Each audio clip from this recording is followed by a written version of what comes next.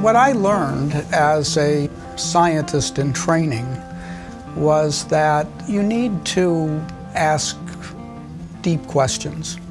You need to try to understand things that aren't understood. I'm Lee Hartwell. For most of my career, I was a basic scientist. After that, I was president of the Fred Hutchinson Cancer Research Center for about 13 years. And now I'm involved in education and health research. When I began my career, I looked around for a problem that seemed fundamental but was not understood, and decided on cell division.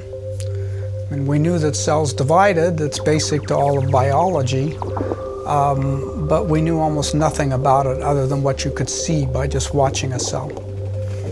So this is a model of a cell, and extremely complicated thing. And if you open up this model, you can see structure inside of it. You can see the nucleus and all different kinds of little organelles and various things that people see by looking at cells. But, you know, how do you get in there and ask questions about what's happening?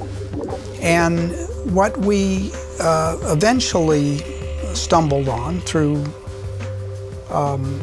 approaches that had been used to studying viruses was to identify mutant cells that weren't able to divide.